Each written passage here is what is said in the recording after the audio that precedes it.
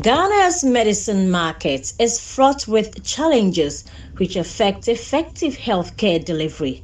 The fragmented value chain, delays in payment to suppliers, and lack of proper quality control through post-market surveillance all lead to frequent stockouts and high prices of these medicines. The Christian Health Association of Ghana is set to change this practice with the Med for All platform. Is intended to remove the financing barrier in the procurement, distribution, prescription, and dispensing of medicines to our clients, especially in the hinterlands, in the unreached segments of the society and underserved populations.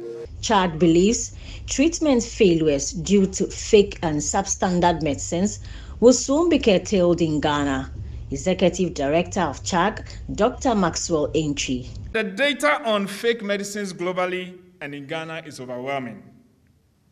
Do we know that a study recently conducted in Kintampo showed that 4 out of 10 medicines in that region were either fake or substandard? That our credibility in quality of medicines is so low.